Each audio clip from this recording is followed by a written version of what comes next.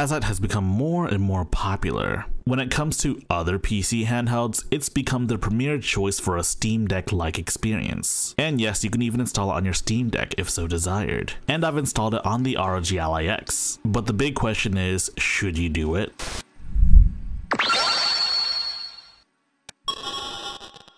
I've been following and covering Bazzite since the very beginning, and I haven't always kept up with Bazzite, but the fact that it's gotten so big now is very impressive, and it makes me proud. You guys did a bang up job. So I ended up installing Bazzite on my ROG Ally. Yes, there's a great number of tutorials out there, and at this point you might have already seen some from the likes of Bob Wolf or Retro Gamecore, and yes, I've done one as well too, albeit for an older version of Bazzite. I mean, I think the process of installing Bazzite is pretty straightforward, but if you need a guide, then I would recommend any one of those guides, including my own.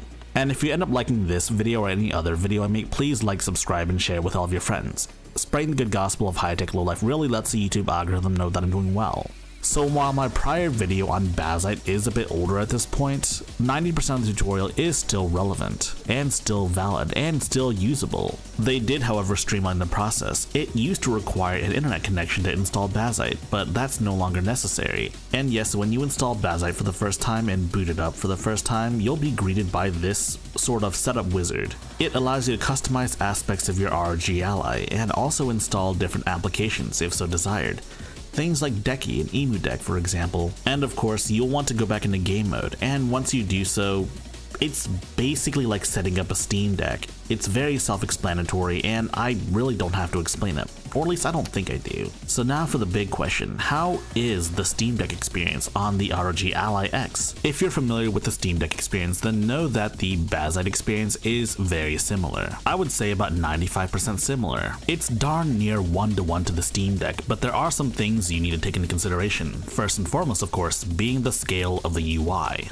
Because the Ally X has a higher resolution than the Steam Deck's own resolution, the UI elements do look a bit small and can be hard to read. You can remedy this by going into settings in the display settings and then disabling automatically scale user interface. This is per display, so if you end up docking this to a TV or something like that, then you'll need to change the setting for that TV once you're docked in.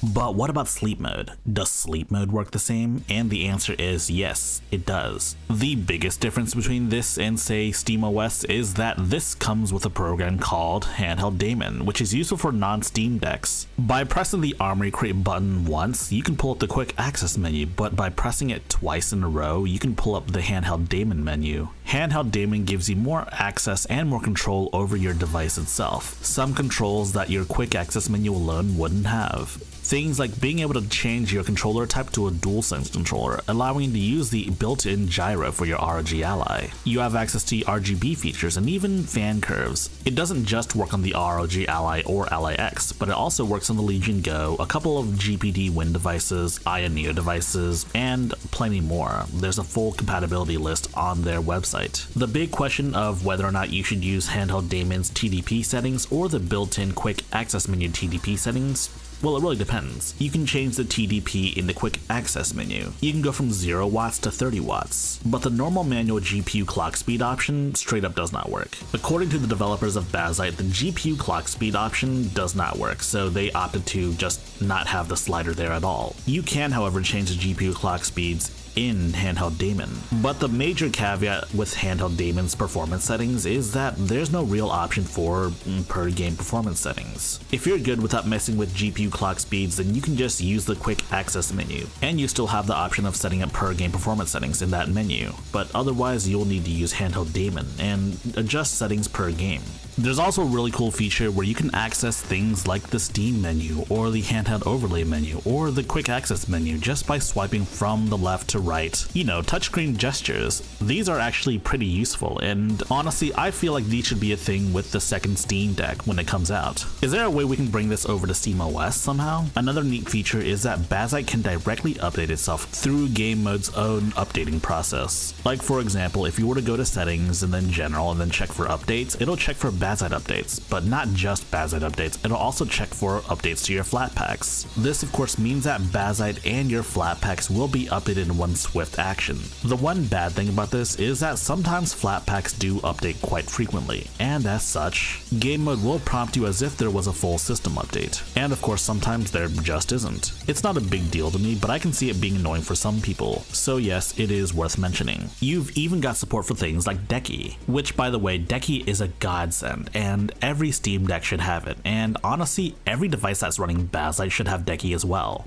I know Bob Wolf said that he doesn't know what Decky is, and he probably knows by now with all the comments in his videos telling him what Decky is, but I'll tell it to all of y'all anyways. Decky is a plugin framework. With Decky, you can enhance the functionality of game mode on your Steam Deck, and by extension, whatever device is running Bazzite. I would say most plugins work on the Ally, though I will mention that some plugins were designed for the Steam Deck hardware itself, and as such may not work as well on the Ally as it does on, say, the actual Steam Deck. And yes, you can even pre-install Decky as part of the Bazzite installation process, if so desired that is. If you end up getting Decky, I would recommend getting CSS Loader, because CSS Loader has a theme that can replace all of the Steam Deck graphics with graphics of your handheld of choice. You can only get this theme by typing in this command in the terminal. But outside of having Decky and CSS Loader already installed, that's literally the only step. You just type that command in.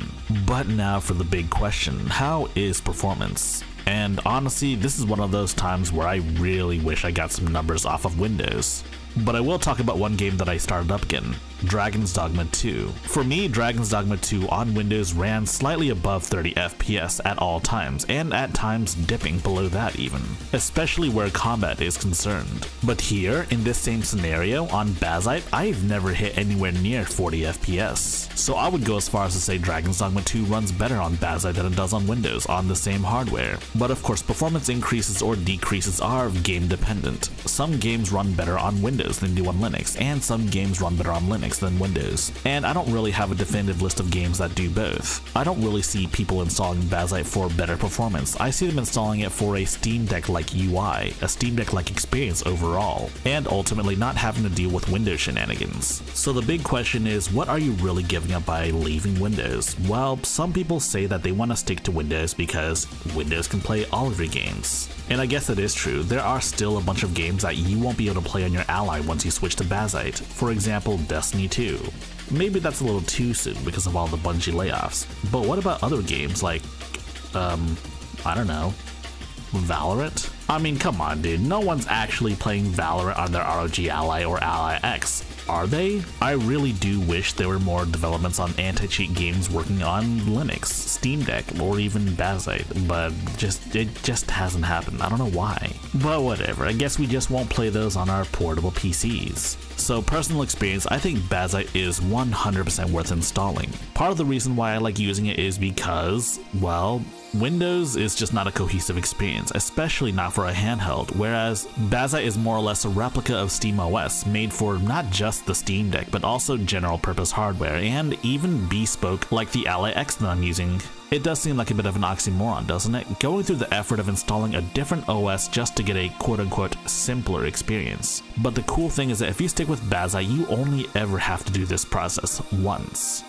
If you like this video, please press the like button and check out our other videos, and if you like those other videos as well, be sure to press the subscribe button and share the good gospel of high-tech lowlife with your friends. Furthermore, we have a community Discord for enlightened individuals such as you. And if you wish to further support high-tech lowlife, be sure to check out our Patreon page, links in the description.